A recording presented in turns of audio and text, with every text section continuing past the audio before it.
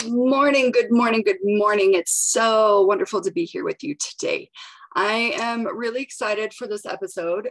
This one is called Setting Yourself Up for Success. So all of us go through a lot of hard things in our lives, and there's ups and there's downs and there's backs and there's forths and all of the things in between.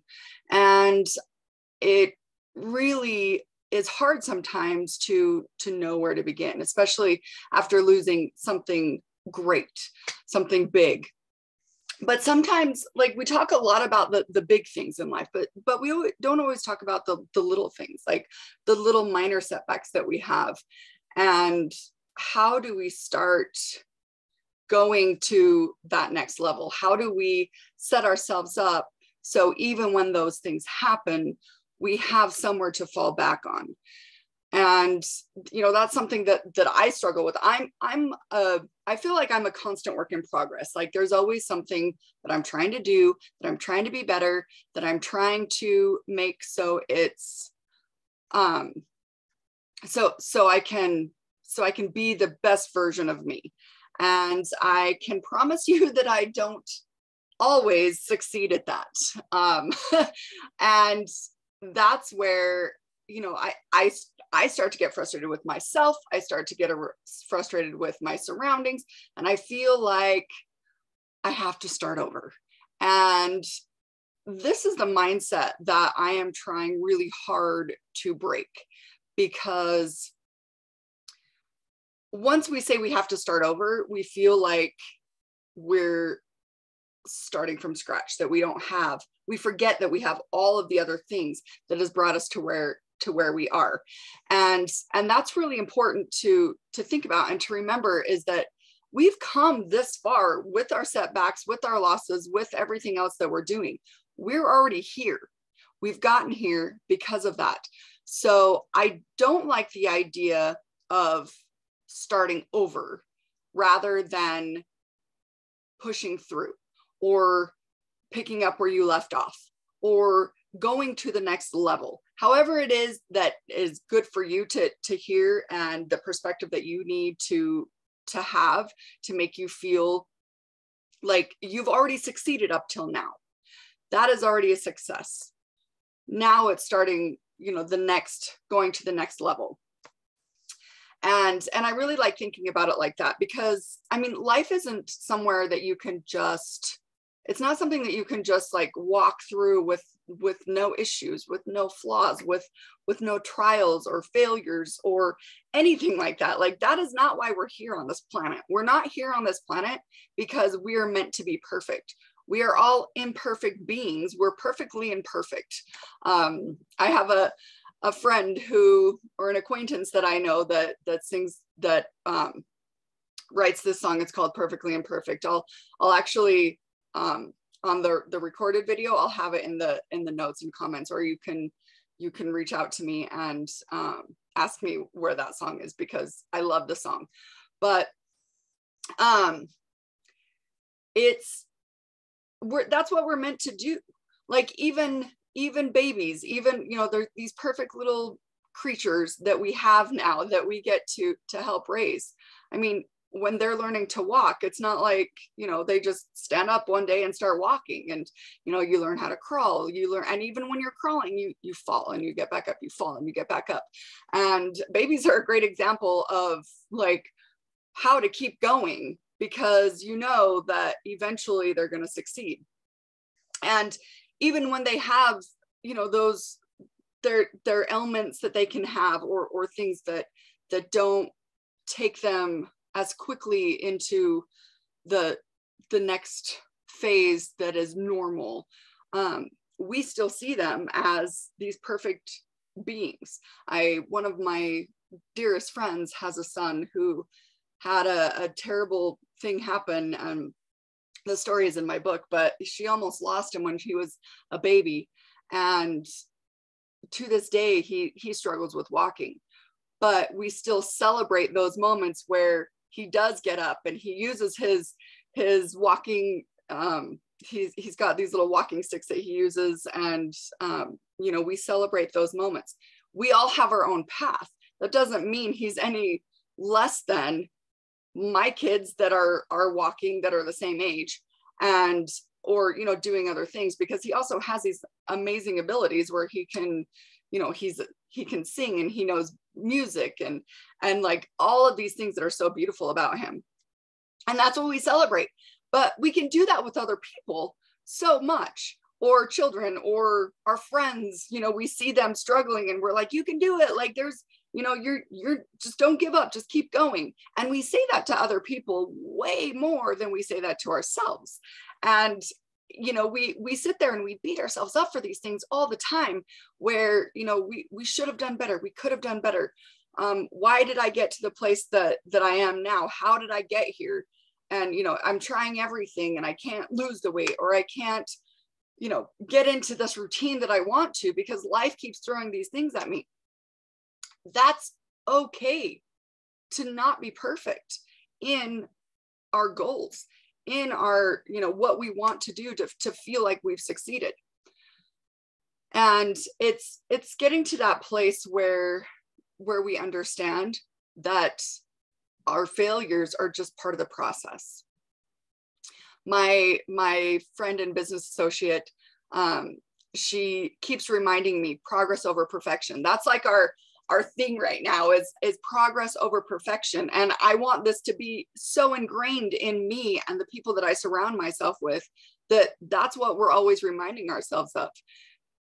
I know that I need that reminder way more than I let on sometimes.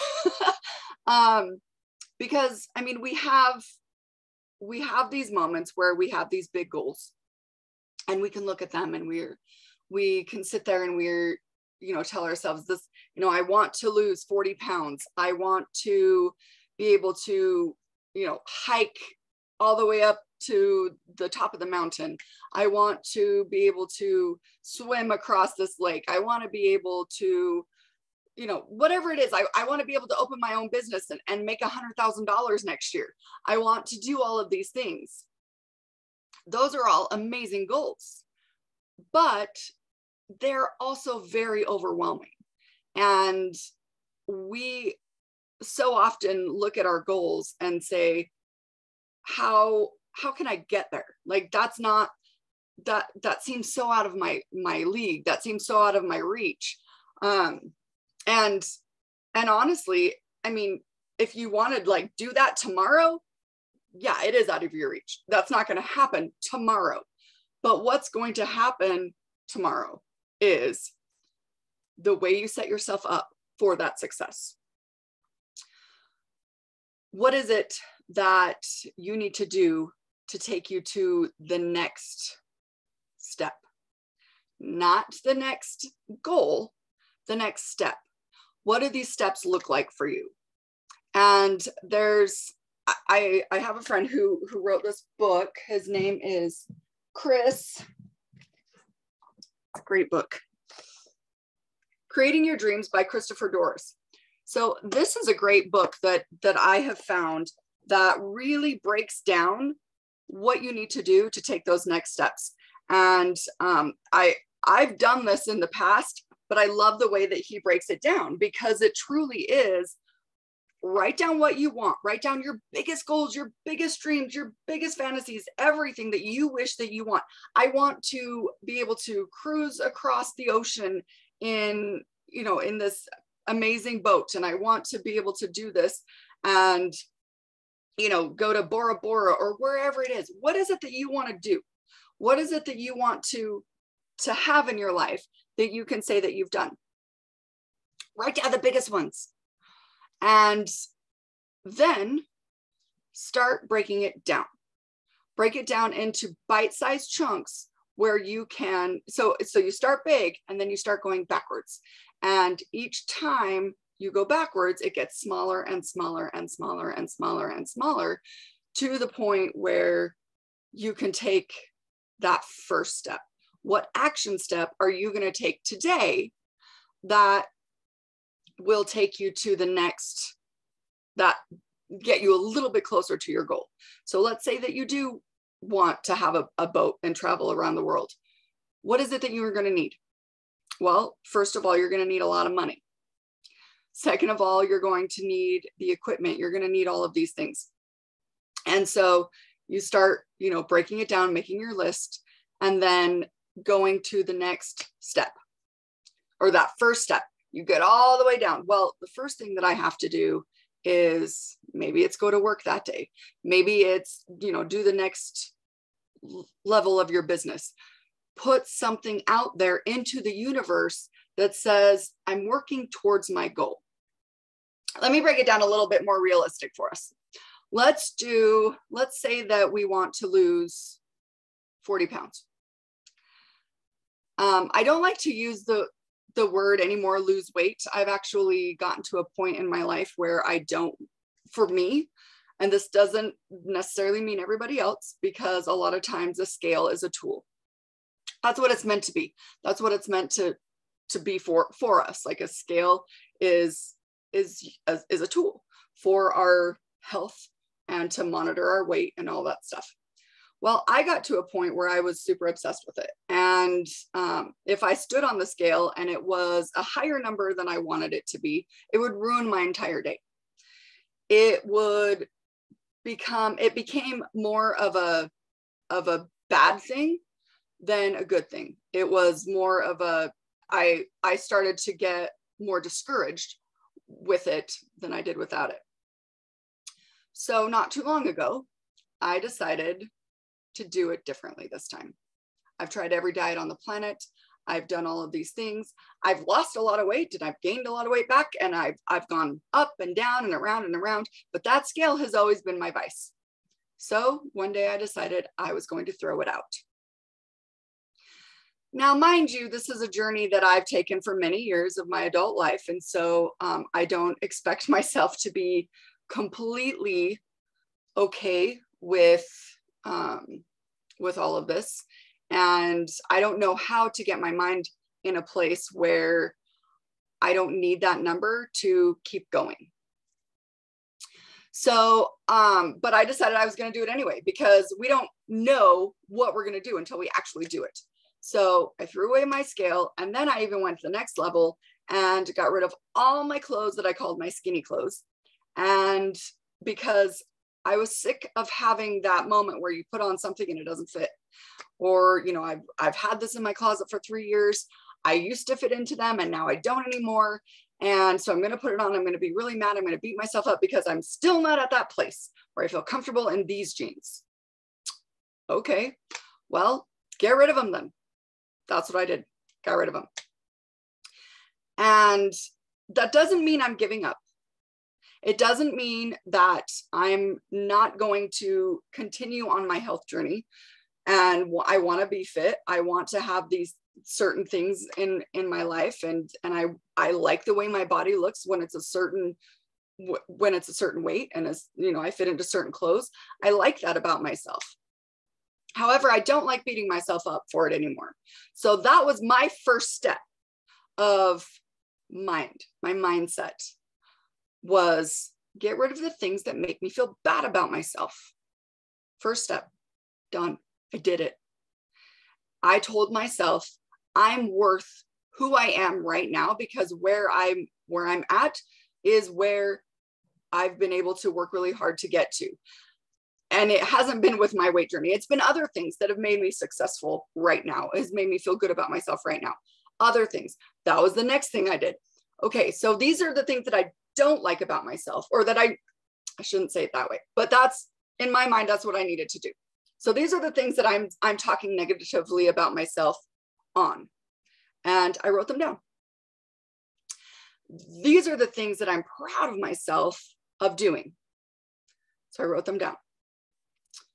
And honestly, the things that I'm proud of myself for doing were bigger. That list was bigger than the things that I was mad at myself for not doing or being or whatever.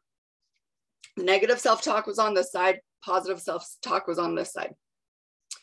And every day I started telling myself the things that I liked about myself, and specifically the things that I liked about my body, because this is a big thing for me.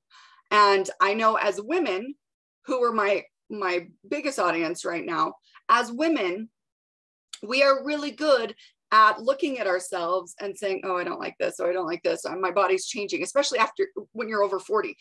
I'm over 40 now. So, you know, there's a lot of things in my body that's changing. I can't just go to the gym for a month and lose the weight or get into the jeans that I wanted to do. I can't do that anymore. And that was like way long ago. I mean, I've had 3 babies at this point. I've had, and that's the last of the babies I'm having, but I've had 3 babies.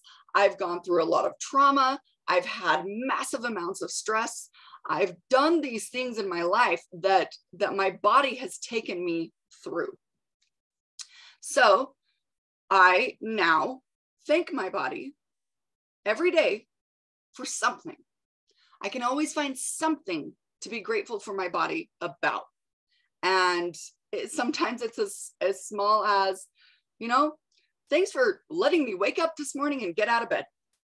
Good for you, body. You've done it. And it's really powerful. And I started watching myself transform in my mind through the mirror. And it was really interesting because I would look at myself and I'd be like, you know, yeah, you have a little bit more fluff, as my mom and I like to call it, a little bit more fluff around your stomach than you used to. But that's okay, because honestly, like, it's still yours and it's still mine, and it still has brought me to this point in my life where I get to honor that. And I now am allowing myself to release that, because a lot of our times our body thinks that we need that protection, right? We have this protection that our body needs to give us. So when we're going through a lot of hard things, we hold on to weight because that's our body saying, I've got you, I've got you, I've got you. So now I'm telling my body, thank you for having me through this. And now I have you and I have myself, so I can release that. It's another step I've taken. So that's 3 things now that I've done, baby steps in my mind. And it hasn't been one day after another, after another, after another, all of a sudden, wow, there's the 40 pounds gone. That's not how it worked, or it's how it's working. Because I'm still, this isn't something that's going to like all of a sudden transform in one day, bing, you're going to be there. It's a daily process. It's going to take time, and you have to allow yourself to take that time. It's the little things that you do to set yourself up for success that truly makes a difference. And it's not just, oh, I'm going to work out every day. Oh, I'm going to work out every day. You have to also have your mind in it and your spirit and your soul in it. It's called balance. It's this balance that we need. So the little things that you do to set yourself up for success are super important. It might be different for you than it is for me. It might be going and getting up and saying, I'm going to go to the gym today, and doing that. That's what it might be. And for me, obviously, like, yes, I am starting a workout routine. I do find my community of support. I have some girlfriends that we're all the same age, and we are all in this phase where we're like, our bodies are changing. It's not like it used to be. So what are we going to do together to keep us motivated, to be able to be that cheerleader for each other? And so what we're actually going to do, we're going to do a challenge together, but we'd also defined what that looks like. And doing this challenge for us is motivating, but it's not such a out of reach challenge. It's more of focusing on those behaviors, focusing on the behaviors like the talking to yourself nicely in the mirror every day that will get you to the next level. Exercise, even if it's going for a 15-minute walk, that might be what it is for you. If you are like me right now, where I'm at, I've found that my body really responds well to weights. And now that I don't have a scale to tell me, oh, you're not losing weight, because when you lift weights, it takes longer to lose weight. But now that I don't have that scale bossing me around and saying I'm not doing enough, I am able to lift weights and already start to see changes in my body. and my body is responding really well to it. And it's not just because I'm doing the weights, but it's also because of my mental self-talk that's been really powerful. So when we want to set ourselves up for success, we need to do it one step at a time. We need to be kind to ourselves. We need to give ourselves grace. And we need to allow ourselves those days where we're like, I don't want to do anything, because maybe that is what your body needs. Do you know that rest days and days that you just take and be lazy even are just as important and just as valuable as anything else? And I had to learn that, because I am not a person who does well when I'm lazy. I don't, like, I can even be like productively unproductive and still feel like I'm doing something. Like I'm constantly go, go, go, go, go. But I've learned in the last, and honestly, when 2020 happened and we were forced to stay home and do all of those things, that actually is what taught me it's okay to slow down. It's okay to take a step back, and it's okay to just be, because so many times less is more. And that's a lesson that I've learned in my life that I'm really grateful for, that less is more 90% of the time. I'm not going to say all the time, but a good chunk of the time, because it's, again, what have you done to set yourself up for success? And have you started right now? You can do something right now after you watch this to move towards your goal. Maybe it is going for a walk. Maybe you want to, have a business and you want to make $100,000 in the next 3 to 5 years. What are you going to do today to get that going? Well, maybe just write it down. Write down, my plan is to make $100,000 in the next 3 years. Be specific. Take 10 minutes every day to write about it, and then do something else.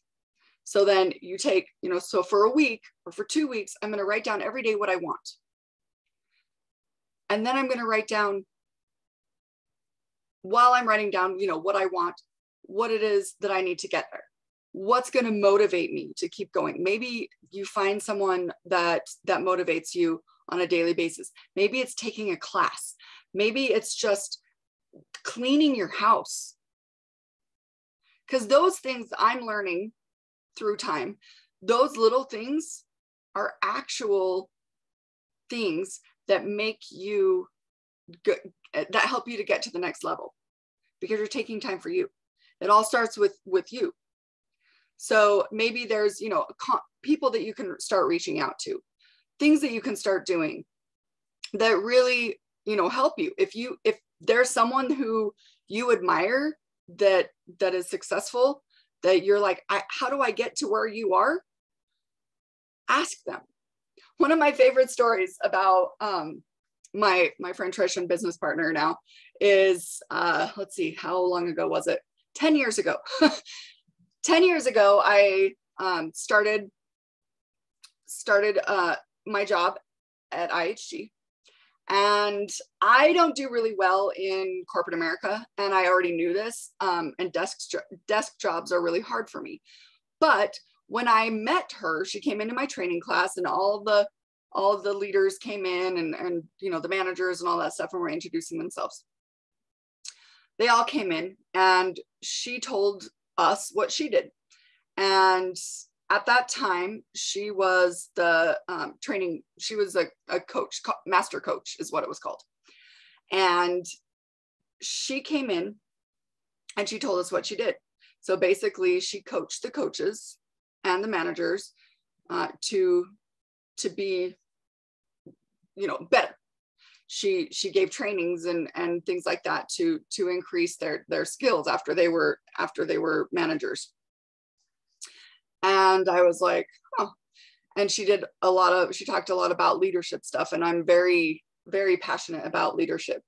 And I didn't realize how passionate I was until after I met her. And I was able to do a lot of work with her to be able to do that. So I emailed Trish as soon as she left.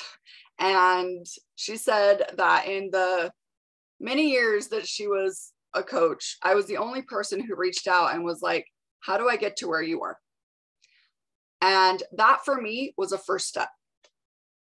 And within 4 months, I was a manager, and I stayed a manager for the 6 years. We ended up getting laid off. But what I was able to do during that time is I was able to connect with Trish and learn and help with leadership development and help all these things. And now we are doing our own business for that. It took us that long to get to this level, but each step along the way was something that we put into the energy of one day we're going to be doing this. And now today is the day that we're doing this. And it's so cool to think about our past and our journey.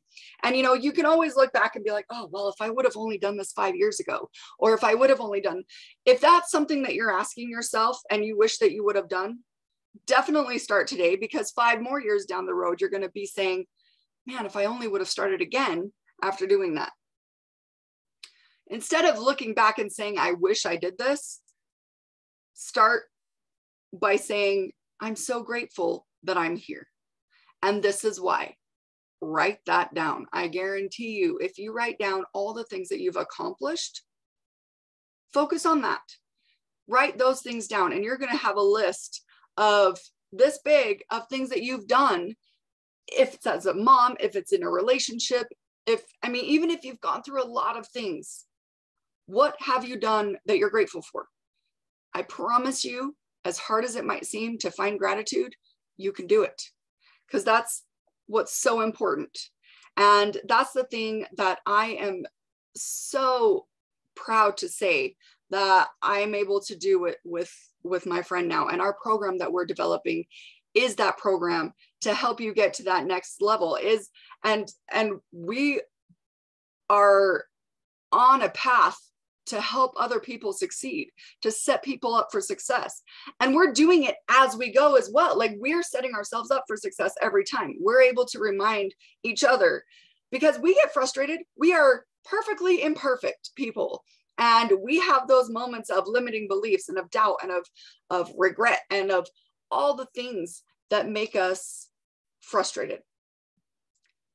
But we also have all the things that we can remind ourselves of and each other of why we should be excited. And I just thank you guys so much for being here and for watching this, and for taking those steps towards your own greatness, because we all have a mission in this life. We all have a purpose in this life. Sometimes it's hard to find, or sometimes it's hard to remember what that is. It starts by taking those little steps to do something for you, to invest in something for you. So thank you guys for investing in yourselves. Thank you for being here, supporting anybody who you're supporting, for your children, for your friends, for your family, for your grandparents, for whoever it is that need your support right now. Thank you. And thank yourself, and look in the mirror and tell yourself, thank you. Because you're worth that. You're worth that love. You're worth that hope. You're worth putting those steps into place to having your own success. We'll see you next week.